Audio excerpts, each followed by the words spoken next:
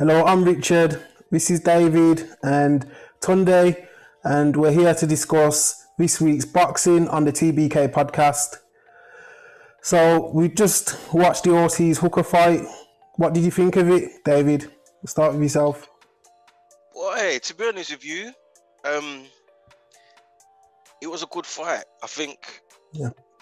I wondered whilst I was watching it if Hooker moving up to 147 was necessarily the best idea. Yeah. Because it was quite clear that he couldn't affect Ortiz like he wanted to, and I think purely because he just didn't have the physicality for it. I think it was a really good fight. I think Ortiz started to kind of rough at him a little bit. I think Ortiz generally just he beat him up. He beat him up in the end, really truthfully, and I think he broke his will. Yeah, we did. I agree. Yeah. 16 fights, 16 knockouts, Tunde, and he's speaking about fighting Crawford. Do you think he's ready? Not yet. I think he's made a statement, definitely, in the way that he just broke down Hooker. But I think another couple of fights at that level, he'll be ready. I think Spence and Crawford are just a couple levels above him at the moment. I think he'll just get caught out if he fights them immediately. Yeah, I have to agree. Yeah, he did really well. I mean, he literally, like, from the opening bell, I mean, Hooker already knew from the first punch that, like, this is going to be a long night. The body punching was just a madness. I think sort of like from the fourth round, I think Hooker came back into it a little bit. Yeah. But I think mainly because Garcia was like headhunting a little bit, but then he just went back to the body again. It's done. It's finished. Yeah. So yeah, he's on point. He is on point. He's a brilliant fighter. David, do you think that Hooker quit? It was a hand injury apparently, wasn't it? Yeah, he said it was a hand injury, but I mean, I watched the replay a fair few times, and it just, I think, I mean, from when he got knocked down the first time, I just think his will was broken. So yeah, I do think he quit, to be honest with you. I don't doubt that his hand might have been hurting him. I noticed these days, because what fight was it? Was it last week? Can't remember exactly who it was that was fighting, but I noticed now that if fighters go down with any sort of hand injury, especially if they go down with it, refs seem to wave it off straight away. I don't know if it's new protocol in that regard, because we know before fighters used to fight on with broken hands all day. Or hand injuries all day, but now that's two fights I've seen them be stopped. But I do genuinely believe that more than the hand injury, I just think his will got broken. Yeah, it did. He did. He was ready to fight the audience after. Did you notice? Oh, I saw that too. I saw that too. He jumped out the ring, didn't he? Yeah, like he was gonna go for it, you know. But I mean, my advice to Maurice Hooker would be leave Adrian Broner to Adrian Broner. Yeah, you know I mean, true. It's true. Yeah, you know, don't entertain that. And at the end of the day, if he's just lost a fight, and again, sorry, I think that further let me know that he quit, because you're ready to fight, and you're ready to jump out of the ring and get into it with fans or people in the audience. Yeah. Why didn't you carry on fighting then? I agree wholeheartedly. I think that he put a brave fight. He's the smaller man. He moved up in weight, and he didn't box how I thought he would. He's very difficult with Ortiz. I think that he's a really good fighter. He's attack. He's on the front foot, and I felt Hooker, even though he was moving up in weight, he was the taller man, more rangier fighter. I thought he tried to keep he tried to keep Ortiz at distance and beat him behind the jab, but he didn't. He went to war with him. He was, in the trenches, he was banging with him. It was a poor idea, and I think that it was a fight of the year candidate again. We've had quite a few. It wasn't as good as the Estrada fight, but it's up there. But I just think it flattered Ortiz greatly, even though I think he's a very good fighter. I think that he fought his fight, and I think that Ortiz will struggle against some of the bigger men when they really box him. If they've got power, if they've got that power to keep him honest, someone who's just lost like Danny Garcia might be a good fight for Ortiz now, because he has his own power.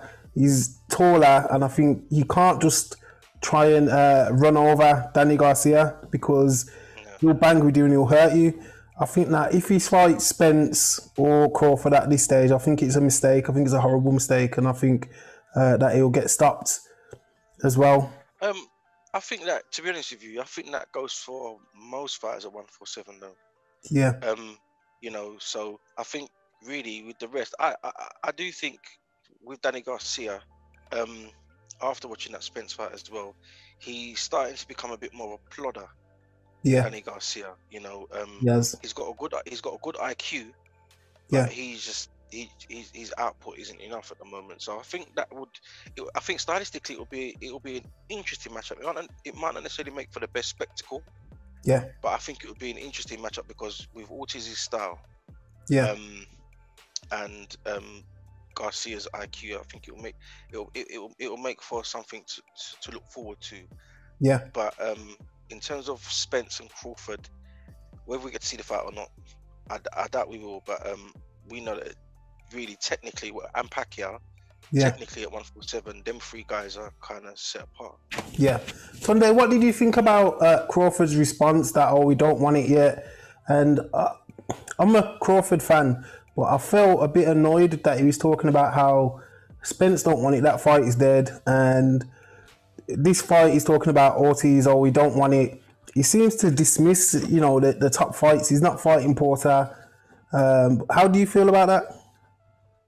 I think we need to understand his frustrations. He's tried to make the fights, with Spence, with a couple of the others. So, and I think he feels that he's at a point now where he's all about legacy now. He needs to have 3 or 4 really good names in order to cement his legacy as a future Hall of Famer.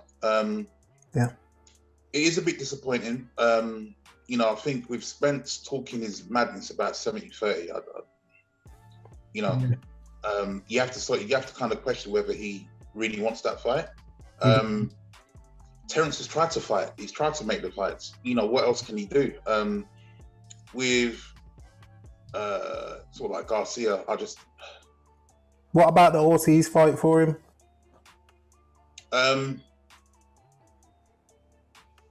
Will there be enough interest? I think in terms of what Ortiz has done to Hooker, there'll be that interest. But I think, like you said, I think it will be a horrible fight for Ortiz. Yeah. Woodford will finish him. Yeah. Finish him. The Garcia's got really good. He's got a really good engine. He's got power to burn. Very heavy-handed, but Did you mean Ortiz then? Huh? Did you mean Ortiz? So yeah, Ortiz. Yeah. So, but all of that will be negated by Crawford.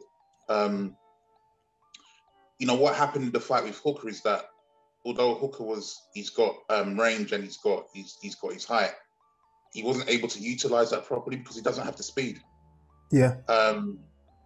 Like there's a couple of times when he whipped in like really good hooks and stuff, but that was, probably maybe 3 or 4 times within the fight. Like he just didn't have the speed or the nous to keep Garcia off him.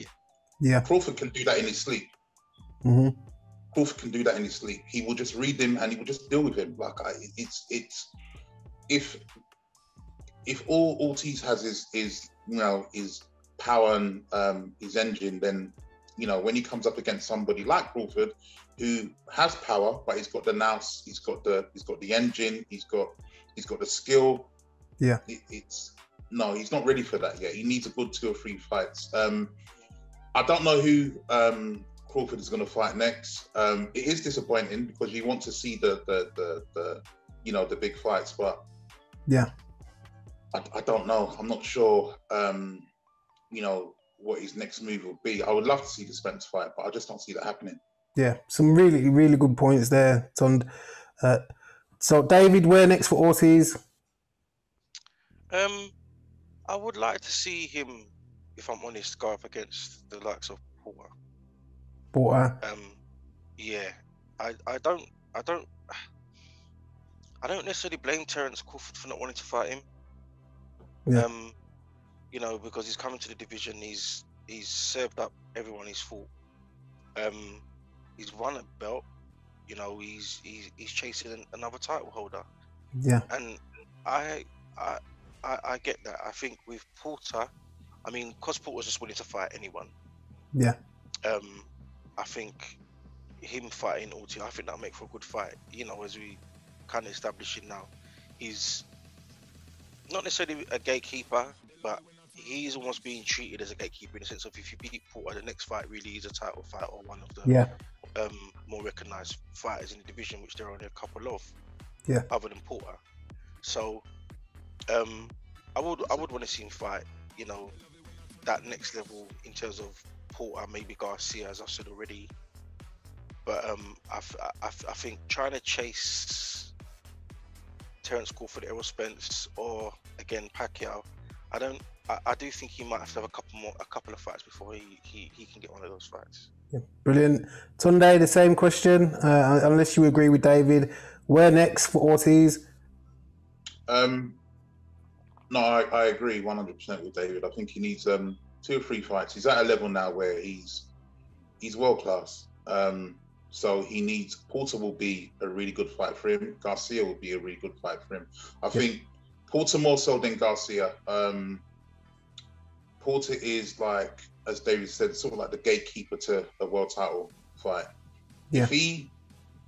If he beats Porter, you know, that's a massive step for him. But if he beats Porter in style, as in like if he stops him, then you know the clamour for a fight with the Spencers or the Crawfords will be overwhelming, because he's basically shown that he is a problem. He is a definite problem.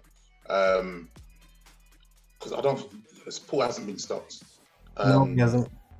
So for him to do something like that, then you know that this is somebody who is a proper killer. So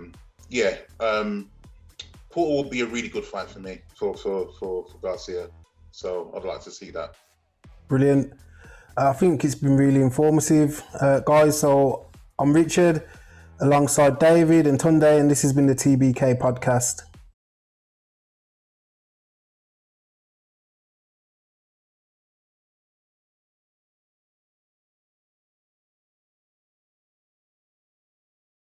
And this is the TBK podcast.